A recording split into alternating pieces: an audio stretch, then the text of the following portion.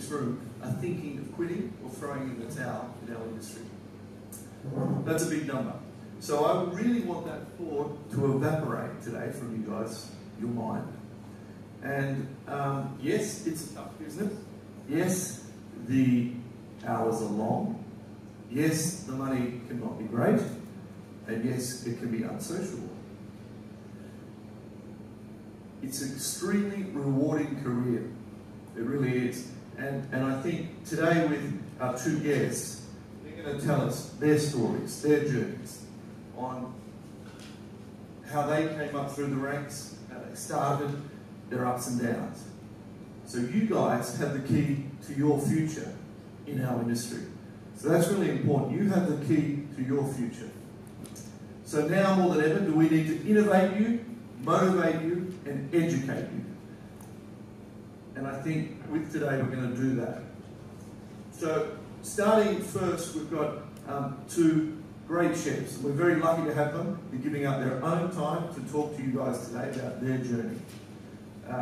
So today we're starting with Danielle Alvarez, from head chef at Fred's in Paddington.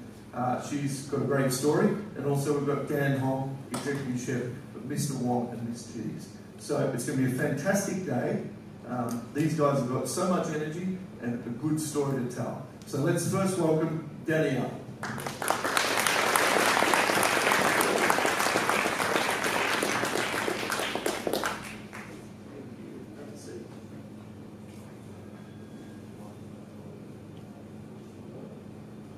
How are you today, Danielle? I'm very good, thanks.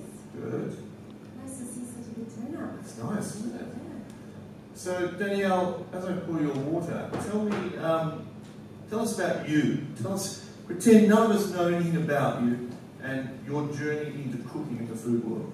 Okay, well, cooking was actually not something that I imagined I would do when I was in my teenage years. A lot of chefs start their careers super young. I'm not one of those people. I guess I started towards the later end. I was born in Miami, Florida, to Cuban immigrant parents and family. So food was obviously always a big part of our life growing up. Very important. Every family gathering was centered around a meal. And I was always in the kitchen with my mom.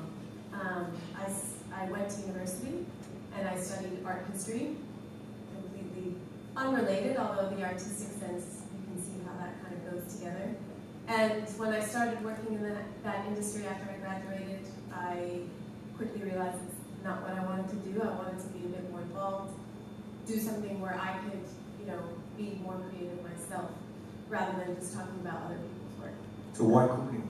I guess it was just one of those points where I knew it was something that I loved, and I had never worked in a restaurant. I didn't know anything about restaurant life, but it sounded cool to me, and so I thought I would just give it a shot. And did someone, steer you in that direction, or was it just a thought? I mean, no one just stops art history and goes into cooking. Yeah, well, actually, except for you.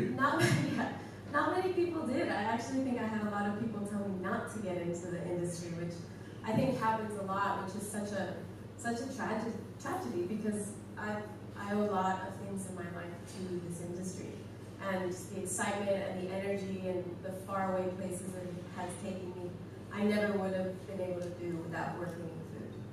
So, you started cooking where? Where was your first job? My first job was at the French Laundry, which is a 3 Michelin star restaurant. Yeah, so hang on, let's take a step back here. That was my first job. And your first job was one of the best restaurants in the world. So I went to cooking school. I put myself through cooking school. There's a great school in Miami, Florida, which I was lucky enough, to be somewhere where there was such great education. And from there, I wrote a pretty bold letter to the French Laundry and sent them a very blank CV and just said I really wanted to work there. And I've always believed that if you want to learn as much as possible, you've got to work for the best. And at the time, this was back in the mid-early 2000s, French Laundry was at top of the game, and they offered me an internship, which I took. So you got an internship in the best restaurant in the world, and what was that like? I mean, you'd done a bit of TAFE for cooking. Yeah. you know, that must have been a big step. And how Yeah. old were you at that time, if you don't mind me asking? At that time, so like I said, I decided to start cooking a little bit later, so I would have been 22, 23. And you're 26 now, right? Yeah, Oh, right. a little bit more. Sorry. It was terrifying. It was definitely a really scary experience walking into a kitchen like that is performing at the highest level. And pretty much everything that I learned in cooking school, I did not apply any of it while I was in that restaurant. Why? Because those jobs, I think sometimes at those restaurants, it's so great to be around, but there wasn't much actual cooking going on. They wouldn't allow me to cook, you know, and I probably wouldn't have allowed me to cook in a restaurant like that either. So I did a lot of picking herbs, but that's also where I found a connection to the farm. There was a culinary garden right across the road, and as part of that internship, I got to spend some time in the garden, you know, picking things that morning that were going to be on the menu that night. That was incredibly inspiring for me. And how long did you spend at French Laundry? I was there about a year, so my internship lasted about 3 months, and then I did get a job where I stayed on, so did about a year, and then moved to San Francisco to work in other restaurants. So from picking herbs and things like that, did you, you know, was there a culture in the kitchen that gave you steps to move around and learn and things like that, or were you boxed in? Because you often hear about these famous restaurants where these guys might go work, and they're just thrown in a corner, pick herbs. Which there was a bit of that, but I always think that even if you are put into a corner to do some kind of menial, repetitive job, you can still open your eyes and see everything going on around you. And for me, even though I was doing these repetitive tasks, I learned so much just from, you know, people's body language. I listened. I picked up every little thing that I could, even if it wasn't something that I was directly involved in. Mm. So, where did you go from there, from French Laundry? So from there, I moved to San Francisco, just, you know, a wider variety of restaurants available. And I think when you're young and starting out your career, it's important to, you know, give proper time to each restaurant that you work at, but to try to work at different types of restaurants to really find where you want to be. And I worked at a restaurant that was in the Ferry Building, which is a very central focus of San Francisco, and right outside its doors is one of the best farmers markets that I've probably ever been to in the world. Yeah, so again, for me, that connection to the produce just kept growing. So as a chef and you know, you're now here obviously in Australia, travel is important for young chefs. Do you think, like, when they might finish an apprenticeship or a course, do you think it's important for them to go travel overseas and learn, or do you think we have enough here? Oh, look, there's so much to learn here. I don't think it's necessary, but I do think it really gives you a well-rounded perspective of the industry, and the more you can see into, I think, the more humble you are, firstly, because you see that there's a million different ways to do something, and although one chef might tell you this is how you do something, you'll find another chef somewhere else, maybe in another country, that shows you a different way to do it. And I do think travel is important. It shows you many different perspectives. Mm. So you worked for Alice Waters in Chamonix. How did that happen? Because that's, don't tell us you just wrote another letter. Well, I actually did just write another. I sent an email to the head chef there at the time, and that was probably one of those moments where the timing was just perfect. The jobs, so this is a restaurant that's been around, I think they just celebrated their 46th anniversary, so opened in the 1970s and really changed the landscape of American restaurants and cooking, and largely a big part of the world. And people don't leave that job very often because they're very highly coveted. But someone who had been there 20 years was retiring, and so I stepped in and they gave me a shot. And how long did you work there? I was there about 4 years. And what was, I mean, you said as well as French Laundry, it was one of the best restaurants in its time. What sort of things did you learn there? I learned a lot. I basically learned how to cook there. It's a restaurant where the menu changes daily. You meet with the head chef at the beginning of the day, around 2 o'clock.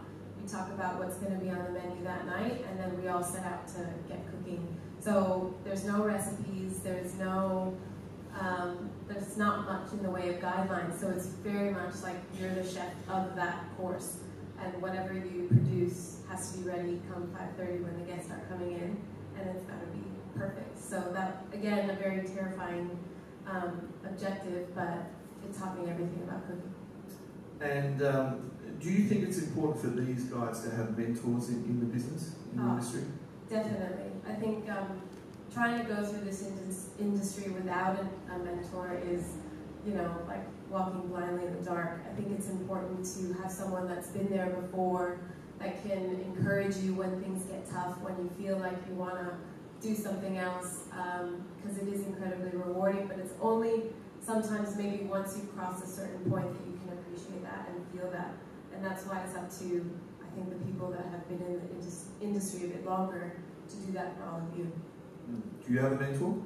I have several mentors, I think, and from not just chefs, I think from all different parts of life. I think for me, a mentor is someone that can guide you, but can also cheer you on and encourage you. So Alice is one of my greatest mentors, and she's a very busy lady, but she still makes time to catch up with me whenever I need some advice. And in the company that I work for, one of my greatest mentors is our food and beverage director, who Dan knows, Frank Roberts. He's a brilliant guy in our industry and has really pushed me quite far. So after Shakinese, what happened then? I got to a point where I felt like I wanted to make a move, and very strangely, I hadn't really anticipated that I would ever be living in Australia, but I came here for a holiday and really loved this country. I thought the food scene was incredible, so many talented chefs around, and really, you know, really pushing themselves to create some amazing food and dining experiences. And I mentioned this to a friend of mine who's a pretty well-connected guy, and he came back to me with, oh, well, do you think you might want to move to Australia? Because there's a great company called Maryvale that's looking to open up a Shakinese-style restaurant here. So really unexpected, really out of the blue, but sometimes things like that in our industry happen. And a few weeks later, I was back, and I was cooking for now all of my bosses and coming up with the idea for Friends. So it sounds like a lot of your career, without saying the wrong thing, was based on a bit of luck. You know, you wrote letters, you forced your way into restaurant doors, and your position at Fred's, where Justin Hems from the Maryvale Group operates.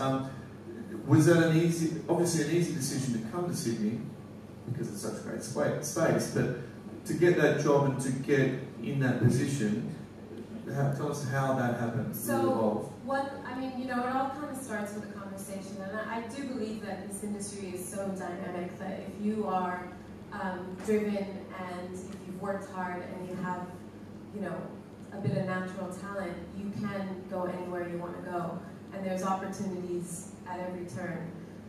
So it's just started with a conversation. Like I said, I came out and cooked for the team at Maryvale. They enjoyed the meal, thank God. Did you have any doubt that they wouldn't? Well, I had doubt that I knew what I could do and what I could deliver, but I wasn't sure what the expectation was on their end. I also was a bit worried because for me the product is so important, and going to another country where you don't really know anyone, you don't know the produce, it's really inspiring, but it's really daunting because things are different everywhere you go. But yeah, like I said, luckily they enjoyed it, and then really from that moment on we just started creating the idea of Friends, but then it took a really long time to happen. And did you have much input, like, you know, this is your first head chef job, I take it, and do you have much, is it solely you? Do you say what's on the menu? So the menu is driven by myself, and then I work with the chefs to come up with the dishes. Again, it's not a very recipe-based type of cooking. It's very much about the seasons and letting the things come in and then deciding what we want to do with them. But yeah, it's been, I still can't believe that I was given that opportunity. opportunity. But again, it's a bit of, just going for things, being a little bit crazy maybe, a little bit bold, and someone giving you a shot. So, as I said before, the hours are long, the money isn't that great, stressful. What sort of keeps you going? What drives you, from where you've got to where you are now? What keeps you motivated and pushing on in the industry?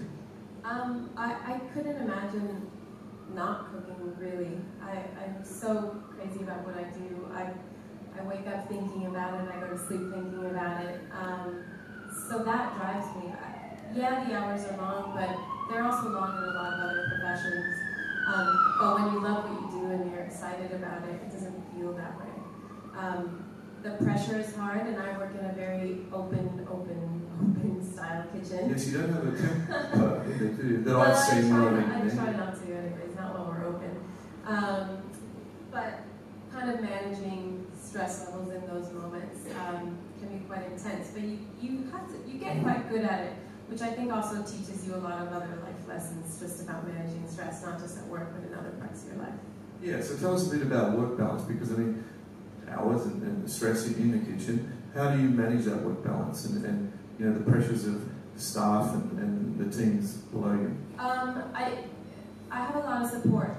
I think you again have to get your people around you, and that could be your family, your friends, or whoever that want to see you succeed. And I think when you love what you do and you believe in yourself, those people around you will want to do that for you.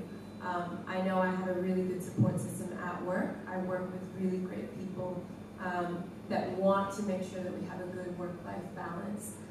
So managing our hours so we don't do too much, making sure you get plenty of exercise outside of work, trying to eat well, and just taking care of yourself. I think there's a bit of a shift in the conversation around chefs happening these days, where the old model of just working yourself to the bone day in, day out for years and years is changing. The Gordon Ramsay model's not working in the kitchen nowadays? I don't think it's working anymore. Okay. I think the new generation wants to still live a good life, and you should be able to. I firmly believe that.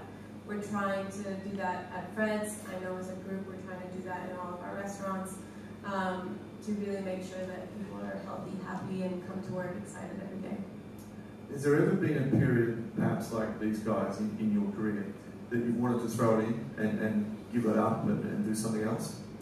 I don't think I've ever wanted to throw it in. I think there's times where I've been like, I need a break, which I think we can all understand. But usually if I do take a holiday or whatever, after a few weeks, I'm ready to come back. It's like sometimes you just need to get a bit more energy. But like I said, starting out is tough.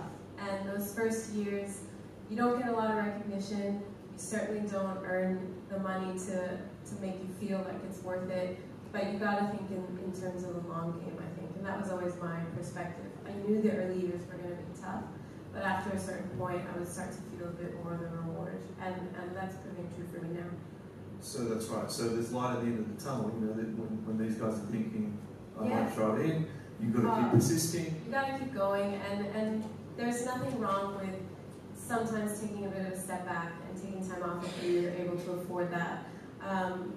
But I do think you got to stick with it. It's always going to get tough. There's always going to be those moments where you want to throw it in, but if you love what you do, I think you should keep going. So you mentioned about recognition a minute ago. Well, as a chef, I mean, lots of chefs now want to become, there's so many celebrity chefs. Yeah.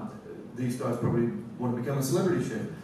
Recognition and awards and things like that, you've just won Best New Restaurant by Gourmet Traveller. What do awards and things like that mean to you? Are they important? Is it something that these kids should be striving for? I think for me, I've never strived for that award or any award. I've never strived to really be in the spotlight, but I will say it does feel good to be recognized for things like that. It does give you a bit of validation, but again, I think if you love what you do and you're putting all your effort into it, you're going to get recognized. Don't do things just for the recognition. I think that stuff will always come if you're doing well. has, you know, the recognition you've got, has it impacted on the way you cook, the way you work, you know? Well, it's all pretty new to me, I guess, so I don't know. I don't think it's changed the way I cook. It certainly makes me much more aware of who's in the dining room. I think I have to focus, especially because I'm looking right at most of them, being my spot in the kitchen. I'm a lot more aware of what they want and what their expectations are, which can be really challenging. I'm in a pretty interesting spot at the moment, having just come off winning that award and seeing who comes in the door and what their expectations are. It's a little bit daunting, but we're still just trying to do what we do and not change because of it. Yeah. You work very closely with farmers, and I guess you've got that from the US and the experience there. You know, do you get inspiration from, obviously, growers and things like that? Menu-wise, and in Australia, coming to a new country you didn't understand or know much about, where else do you get your inspiration from? I mean, there's a whole group of restaurants in your group. I suppose you speak to the other chefs and... Well, eating out, I mean, I think Sydney, like I said, and Melbourne and Brisbane and so many cities, and Hobart in Tasmania, getting around and eating at all those different amazing restaurants is hugely inspiring. I love seeing what other people are doing with the same things that I have access to. Cookbooks are huge for me. I have piles and piles of them. What's your favorite cookbook? Essentials of Italian Cooking by Marcella Gazan. There's like no photos in it, but her writing is so beautiful, and it's like that. Do you think cookbooks are important, or do you think... Yeah. I think cookbooks are hugely important. When I first started cooking, I would just sit there and read and look at books, and they're the textbooks of our industry, and new ones come out all the time. When you find chefs and a style of cooking that you like, just try to get as many of those books as you can, because it's so valuable. Do you, social media and things like that? Oh yeah, so another inspiration, I think Instagram is like an awesome source of inspiration. I probably wouldn't have said that a few years ago, but I've totally come around. Like I just, you scroll through photos and photos, like there's so many images, and everything that every chef is doing across the world is almost right there for us to see. I mean, obviously we can't be dining in all these restaurants all the time, but it's really cool to see what other people are up to. I'm going to throw to these guys if they've got any questions along the way. Does anyone have a question they want to ask? Do you want to stand up, if you don't mind? Okay. Thanks. Danielle, sorry, you mentioned earlier about coming into the industry late. For those of us who have come into it a lot later, what would you suggest I think we find that the industry at the moment is looking towards younger apprentices. But for those of us that are older, I mean, how would you suggest we go about to try and get into the industry? I know you said keep knocking on doors and things like that. So the question is just, if you didn't hear, encourage older, how do you encourage older students to get into the industry or stay in the industry? Look, from my perspective, I welcome all older chefs. From my perspective, I think if you've gone off and you've worked in another career and you've come to cooking later, it's a very thoughtful decision, and I'm sure not one that was taken lightly. So I really appreciate that kind of mentality.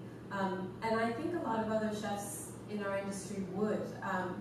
I don't really know what else you could do beyond just the knocking on doors, but I think showing that eagerness and that passion and willingness to start from whatever level is gold to any chef that's hiring someone. It's all about attitude. I don't think age has got anything to do with it, and I don't think big restaurants are looking for younger people. I think if you've got the passion and the commitment, like Danielle said, that will open any door. Yeah, and fitting, obviously fitting in with the culture of whatever restaurant you want to work at is very important, but I think if you find the type of cooking that you're really wanting to investigate, you should be able to get in, and I do think chefs should be hiring on attitude. And you could feel free to ring or write to Danielle today. I'm hiring. Any other questions from the floor? Yes, you're at the back. Yeah, thank you for inviting us over here. I wanted to talk about, you mentioned about 50% of youngsters leave. just an idea of benchmark, you know, the expectations that the industry has on people coming through. Expectations around of being able to make it, you know, cut the mustard type of thing. Again, I think for me a lot of it is based on willingness and attitude. I've hired chefs that have had next to no skill, which obviously isn't great. You'd like to have people with the basic skills, but I think so much of it can be taught, especially on the job learning. That happens so quickly in restaurants. And that's kind of what you did as well. Yeah, exactly. And I think that says a lot because, you know, the dropout rate is high, but I think this is why we do this, is to tell the story of successful people who have done well, but also started where you are and have come up through the ranks and now running one of the best restaurants in the country. So that, I believe, any one of you can do it if you have the passion and commitment and the want to do it. And forget about the money, forget about the celebrity status, forget about the media. You can get to it if you want to, and you will. And that's a good thing. And I will say, you do have to be patient with yourselves. Although it may seem like this all happened quite fast for me, I mean, this spanned across 10, 12 years, and it's only just really happened now where I'm leading up a kitchen. So I think it's really important to not go for, you know, being a sous chef before you're ready or being a head chef before you're ready. You really do have to spend the time absorbing and learning as much as you can, because once you start going into those more management positions, it's a bit harder to step back. Although we're constantly learning, I think being a commis chef and a chef de partie, you learn so much in those years, and you really should take time to do those years properly. And do you see Sydney as home for a long time? Your boss isn't here. So. Yeah, no, I do. I love the city. I really do love this country. It's an incredible place to live, and you should all feel pretty lucky. And, you know, summer's coming up, so that's nice. Where to from here for you? I don't know. I guess if you've learned anything about me in this conversation, I'm a bit, I go where the wind takes me, and we'll see what happens next. But at the moment, very focused on friends and just, you know, maintaining that. So there's a story there. Nothing was planned, Yeah. and it sort of just happened, which is good, and that's a good opportunity. I saw someone else have that question over there. Anyone else? Yes. Do you have any stable dishes on your menu, or is it all subject to change? At Fred's, it's all subject to change because of how we source things, and a lot of the farms that we work very closely with only have a very limited number of, you know, X thing, whether it be, let's say, radishes or lettuces or something like that. They might only have them X amount, and that might only last us a couple days, and then we have to change it. It's very dynamic, it's always changing. It's not for everyone, that kind of cooking. I think a lot of chefs like a routine, they like to know exactly what they're doing.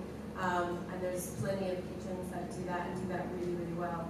For me, I've always maybe been a bit chaotic, and I like change. Female chefs, bit of a touchy subject over here. I don't know what it's like in the US. We don't have enough. They seem not to be in our kitchens. You're sort of leading the charge in that over here, which is fantastic. What's your take on that? I think, you know, we tend to ask the question a lot around why there aren't more women in the kitchens.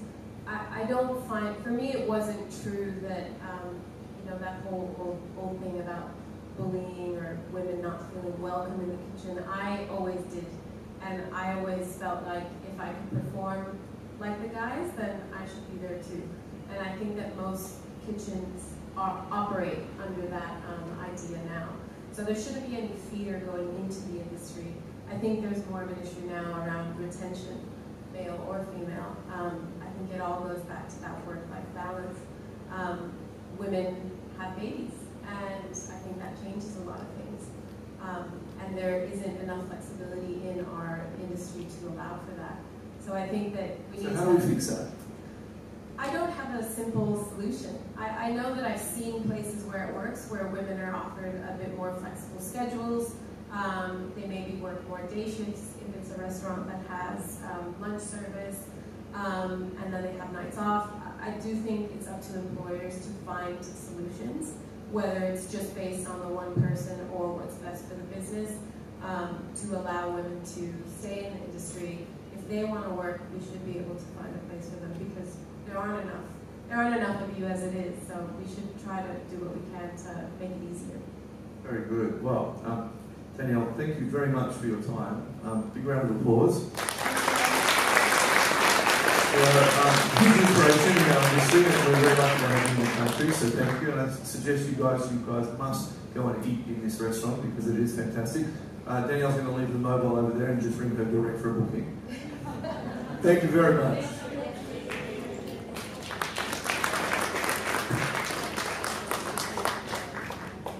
So next up, we have Dan Hong, and Dan's been a big supporter of our Inspired series, and is a great inspiration for the industry and has come a long way. So a warm welcome to Dan, please.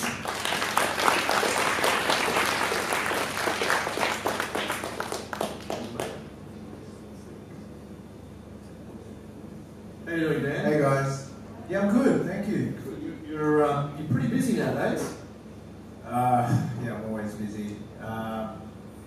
You know, it's just, I guess, you know, running a restaurant, two restaurants, and both restaurants are never quiet, so it can be a bit tough. And but yeah, you know, I just go with the flow, and you know, that's what I do. As I said, you've been a good supporter of this this series and trying to keep staff, you know, TAFE students in it. Tell us a little bit about you. These guys have not met you or heard from you before, so tell us how you got into it. Your mother's a great cook, and tell us how you started. Well, look, my mother bought a Vietnamese restaurant back in 1993, and so I always grew up around restaurants. You know, I used to just hang out at my mother's restaurant in Cabramatta after school. She operated a Vietnamese restaurant in Cabramatta, and look, I wasn't doing the best in high school. She sent me to a private school, and I basically wasted my mum's money. You know, near the end of my HSC, I think I got like 48 in my UAI, which is like a fail. That's not that good. No, it's terrible. And look, my mum just was like, look, I'm not going to get any pocket money anymore. You know, what are you going to do? And I was like, I don't know. And she's like, well, why don't you become, she suggested I become a chef. How old were you then? I was 17. And yeah, so look, I always cooked at home because my mum worked like 80 hours a week running the restaurant. So I still to this day? No, she retired about 6-7 years ago. But yeah, she worked so long that I was cooking for the family because my dad couldn't cook, and I never thought of it. You know, I never thought to be a chef in my career because, you know, I always grew up around in the industry that I was like, as if I'm gonna like cook like my mom. She works like 80 hours a week, blah blah blah blah blah. But she suggested I become a chef, and I thought, look, I cook at home. I thought I'd just give it a go. Yeah. And that's kind of how you fell into cooking, just like that. Just like that. And then she got me my first job. Where was that? I was the first year apprentice at Long Grain. Long Grain, in Surrey Hills. Yeah, this was 2001, so it was, yeah, 16 years ago. Wow. So, Long Grain was obviously the Asian influence in cooking, and Marty Boet's a great chef, was running that. What led you to that particular restaurant, that particular chef, and what did you learn? Well, look, Long Grain was like one of the hottest restaurants at the time. It just opened, and you know, Marty used to come to my mum's restaurant every now and then, and she just called him up, and you know, I thought it was a really good restaurant, and you know, she just went, look, I can get you this job at Long Grain if you want, and Marty decided to give me a go, and you know, and I've never cooked with Thai food before. You know, I've always like ate Vietnamese food, but I've never learned Thai flavors, and I thought it was a really good place, really busy place as well to start my career. And what did you learn there? I mean, you know, because it must have been it was one of the hottest restaurants, and it was busy, as you say. The hours were in long, and the pay was terrible, and all that sort of stuff. Guess how much I was getting as a first-year apprentice? Here we go. Guess how much I was getting 16 years ago? Yeah. $240 a week. Unbelievable. Yeah. To work, they overpaid you. Working about 48 hours. Yeah, right. So what did you learn at Long Grant? Look, it was a very busy restaurant, so I learned to, be quick, be methodical. My chopping skills were, I still, in terms of julienning and really fine cutting, I still use the skills that I learned over there. And then, what the most important thing that I learned working at Long Grant was training my palate, because Thai food is one of the hardest cuisines to really gauge, because it's all about the balance between hot, spicy, sweet, and salty, and really training my palate to understand Thai food and seasoning properly is a skill, or not even a skill, like something that you have that you can train yourself to have like for the rest of your life, and then it makes you understand other cuisines that have a similar flavor profile. How long did you stay at Long Grant?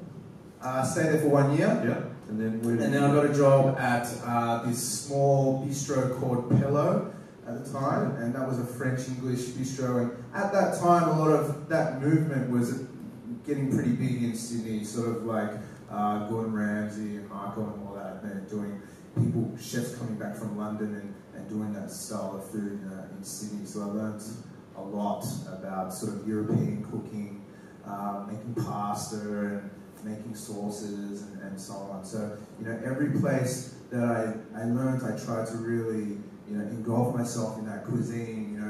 When I was at Long Grant, I bought all these Asian cookbooks and really tried to train myself about that. And, working at Pello, I bought all the Gordon Ramsay cookbooks and Marco cookbooks and really tried to, surround myself in that style of cooking. Where do you think, for advice for these guys, and Danielle mentioned cookbooks and things like that, where do you get your inspiration now? And for these young kids, there's a bit of a movement going on as well. There's been all these big restaurants, and now sort of heading back to small boutique restaurants. Like Josh is doing at St. Peter and even Fred's and things like that. So, what direction should these guys take? Because it's pretty confusing out there. Well, look, during my career, especially during my apprenticeship, I think it's very important to start working at, restaurants that aren't too big. Like, I think that working in a small brigade, especially as an apprentice, you start to learn a lot more. Like, at Pello, it was a brigade of 5 chefs, and then after Pello, I went to Mark, which was a brigade of 4 chefs. So, as an apprentice, you learn so much from working in a small kitchen, because you have a better chance of moving sections as well, and having a mentor. Yeah, well, you worked at Bentley as well. Yes. And WD-50 in New York. I just did stage there. Yeah. What do you think of stages? I mean, for these young kids. Going out and working for a bit. I think it's good. I think you should stage if you want to. Sometimes it's a lot harder to get an actual job at these world-class restaurants. So sometimes you should, you can go and stage there. But when you do stage there, you need to make the most of it. You can't, because you're probably going to be put in a corner picking herbs all day. So it's really up to you to really ask those questions and go up to other sections and see what they're doing for you to make the most out of your stage. So you've worked for some great chefs here and overseas. What were the key things that you learned from them that has put you in the position you're in today? Because you run several great restaurants.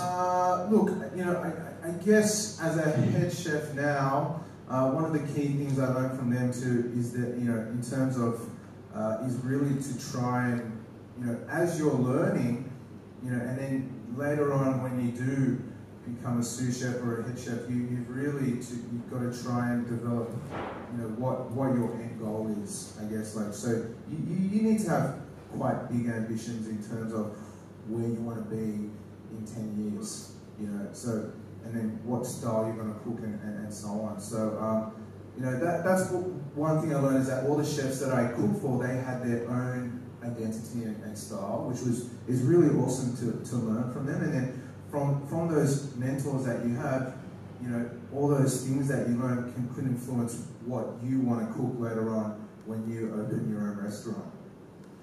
So you're at Mr. Wong and Miss G now. What got you into them? Because I mean, we saw Danielle's path of writing letters and opening the doors, trying to open those doors. What opened your doors, and how did you get into where you are now? Look, number one, it's a lot of hard work. You know, I didn't get to this point without sacrifices.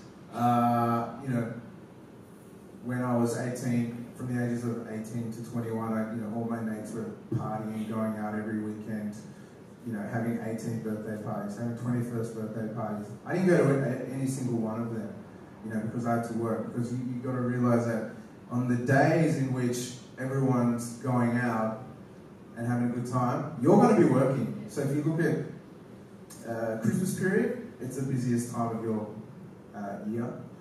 Everyone's drinking. Father's Day, Mother's Day, Melbourne Cup, all those really fun days where everyone's having a good time, you want to be working.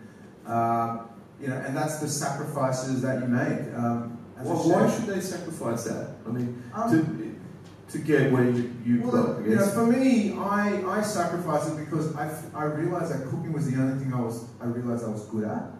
If I wasn't cooking, I don't know what I'd be. I'd probably be homeless. Like, I seriously don't have any other skill other than being creative and cooking. So that was what sort of motivated me during the early stages of my career. So what motivates you now? So you must go through tough times and think, bloody hell, why am I in this industry and what am I doing this for and all that sort of thing. The thing is, I went through tough times during the beginning because it was so hard and the hours were so long and there was very little sort of recognition or whatever. But even now, at the stage where I am now, I still have such tough times. But it's different because now it's about trying to find chefs, developing my chefs, making sure my chefs are happy, and it's all about staff retention. Yeah. So your cuisine, I mean, is very Asian influence and things like that. When kids are trying to think what direction they want to go, how do they know which direction to go in cooking? Do they go for the French style, the Italian style? Well, if you look at the direction that I went, I tried to learn as much as I can in all cuisines. So I went from Thai to like French English to Mark, which was like modern French, and then I went to Tetsuya's after that, was like Japanese. Wow. Can you be an expert in all of them, or or do you learn? It's good to learn a lot of different cuisines to have an understanding of how they balance flavors and the ingredients they use and how they run their kitchens and so on. So you can take the best out of each kitchen that you worked at and apply it to your own. And do you encourage young people to travel overseas yourself, or do you think that we have a great footprint here that they can learn from? Look, I think, yes, traveling definitely helps. But I think what's more important is to find a mentor and to really develop you in the kitchen you work, and obviously stay in the kitchens that you work for at least a year. Really, spend your time there, because a lot of chefs, 6 months is a long time to a lot of chefs these days. They think 6 months they've learned everything, they can go to another restaurant where they can go be a head chef. Yeah, exactly. So I just think you really need to take the time to stay at one venue for at least a year and find a mentor that can really develop you. Do you have a mentor? I have many mentors, and I was very fortunate enough for every place that I worked to have a mentor there. Obviously at Longrain it was Marty, at Pillow it was Thomas Johns, at Tetsuya's it was Martin Ban, at Bentley it was obviously Brent Savage, who showed me a lot about not only cooking but also how to run a kitchen. It was my first sous chef position there. But now my two mentors are probably Frank Roberts, as Danielle said. He's been my mentor for nearly 10 years. And also Justin Jimenez, who always has this vision that no one else thinks of. And he takes you on a ride, and wants you to be a part of that ride, which is really, really cool. And that's how Mr. Wong started. Tell us how Mr. Wong started. Well, Mr. Wong started, as you know, I didn't have any training in Chinese cooking.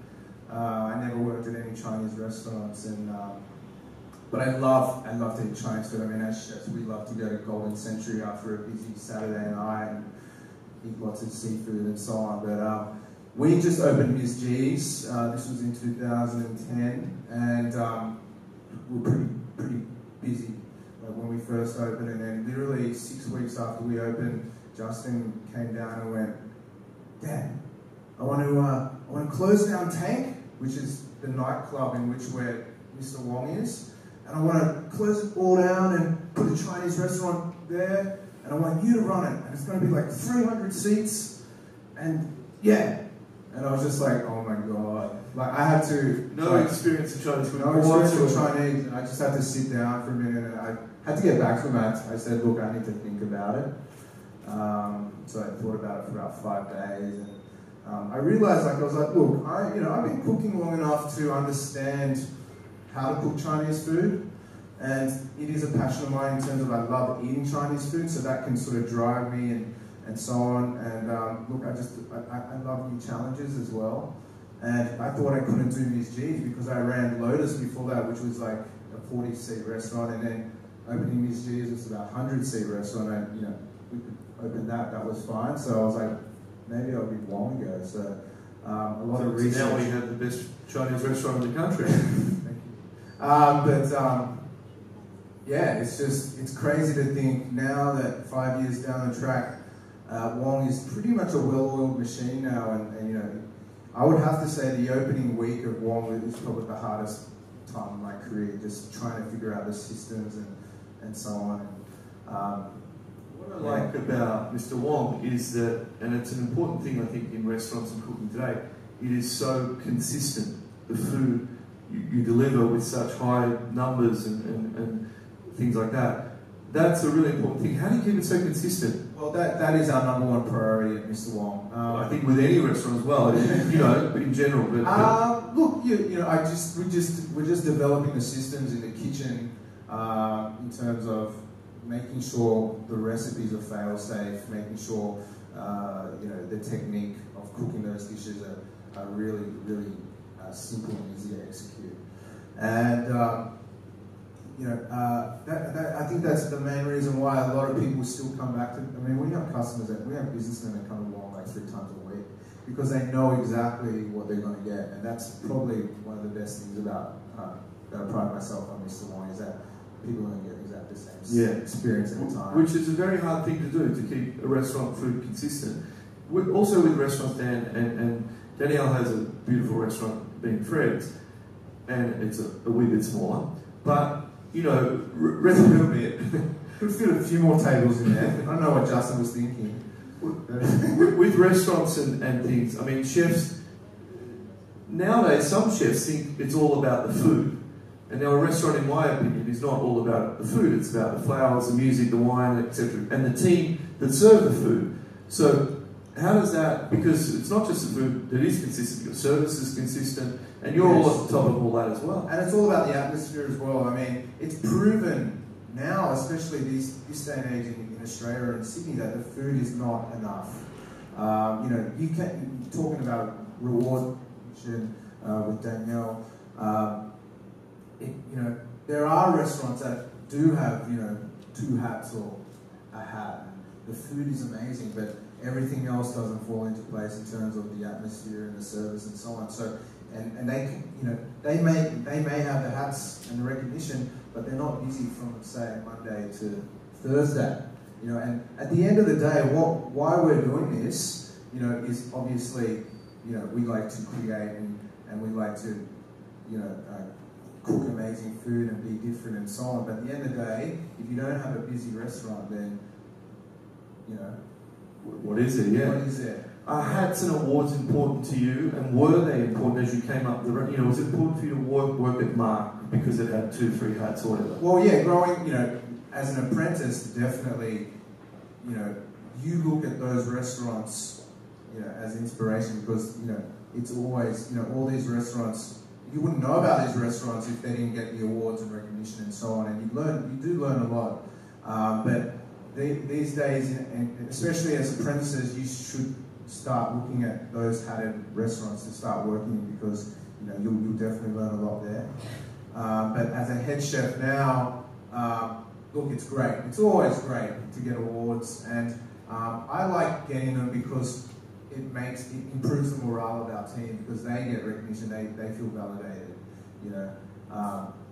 and that's what I am most proud of. That coming back from the awards and going, hey guys, we retained our hat, and seeing them smile on their faces. But for me, it's like no big deal. As long as the restaurant is busy, I'm happy. That's what motivates me. What's your take on food critics, and should these guys be listening to food critics and reading reviews of restaurants in the current market? Look, I think you guys have got it pretty good these days, because food critics don't have that same power that they used to back when, 10, 15 years ago. I remember as an apprentice when working at restaurants, when we got reviewed on Tuesday in the Good Living, we'd be packed, for 6 months every single day, or if you got a bad review, it could close restaurants down. But I think now they don't really have as much power as they used to, which is a good thing, But then, having said that, everyone thinks they're critics. If you go on Eatability or TripAdvisor or whatever, everyone thinks they're critics, and they're more likely to write a bad review. They're more likely to write a review if they had a bad experience than a good experience. Very true. Any questions for Dan? Stand up if you can at the back. Speak out loud if you can. All right, morning, chef. As working as a chef, I just wondered if you have experience that you have in a bad situation when you're doing service, and how do you control and you handle that? Are you a Gordon Ramsay type? Or? Is this like you talking about now when I'm a head chef and one of my chefs make a bad mistake, or back when I was? Or now so? Yeah, look, the way I was trained was in that sort of, as you said, the Gordon Ramsay style, high intensity, high pressure. Make a mistake, you made a mistake. But I've learned that times are changing, and it's all like I tell. This is what I tell my senior chefs every day. It's all fine to be angry and really have a go at someone during service if they've made a mistake, but you've got to make sure that they know that it's for a reason, and they learn from it. They learn from it, and they feel almost disappointed in letting the chef down rather than being not caring about it. If you know what I mean, they should feel disappointed rather than going, this guy yelled at me, fuck that guy. You know what I mean? So that I always tell my chefs that if you yell at them after service, take them aside and go, look, sorry for yelling at you, but you know what? This is what went wrong. This is why. Exactly. Learn from it. Yeah. Learn from it. Because I suppose it is the heat of the kitchen, the heat of the moment. You've got 300 covers. It happens. I did it last night to a runner. I was like, take the fucking food now. But then after I was like, yeah. You went and had a glass of wine afterwards. Yeah, it was all good. Yeah. Any other questions for Dan?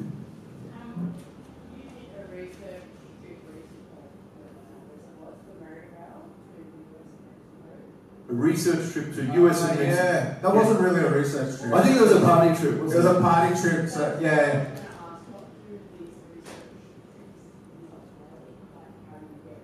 I'm sure Dan can't answer all of that. Well, no, look, these trips are really cool because we went on this trip to inspire us to hold this party that we're going to do in October during Good Food Month.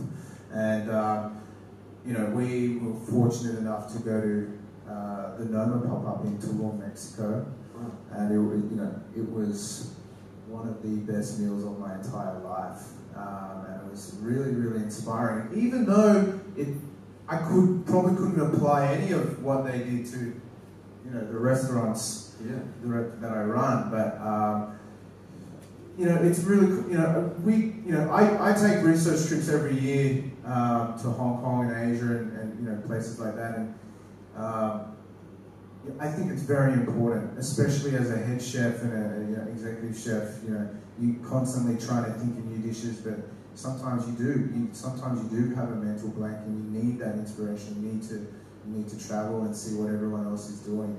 And especially for Chinese cooking, you can't just go to another Chinese restaurant in Sydney because they may not be inspiring enough. So, to go to Hong Kong, to go to Singapore and so on, is really important, especially as a head chef, and to help you try and be creative. But yeah, Mexico and LA was really fun. I just got my best friend Louis in LA, who runs this restaurant called EP&LP. He just took us out for a whole day. We ate just a whole bunch of stuff, and it's going to reflect what we serve at this party on the 14th of October in Hyde Park for Good Food Month. Very good. Lucky last question for Dan. Anyone? Yes, look at back again. As an executive chef, what is your next biggest milestone you want to achieve? Because you work as an executive chef in Mr. Wong, and then you already have like chef hats. What's your next one? What do you want? Look, I don't know. I mean, look, I've started to chill out a lot more. Like, I just had my third baby like 3 months ago. Like, I like to have, as we were talking about work-life balance, then that's one of the most important things for me, because right now I really need to support my wife in raising these 3 kids. And my challenge right now is to develop my senior guys, especially my head chefs at Wong and Ms. G's, and the sous chefs there to run the kitchens without me being there all the time. And not only just run services, but be in charge of chef recruitment, be in charge of the induction when new chefs start and making sure they're having a good time, be in charge of driving meetings and making sure that we're all on the same page and we all have the same goal. And that is, I would say, my new role as a chef these days. It's weird, I guess it's less sort of doing service and more developing and inspiring my senior guys to make sure that, they know so much to when the day they leave and they leave and they can run their own restaurant and be successful. That is probably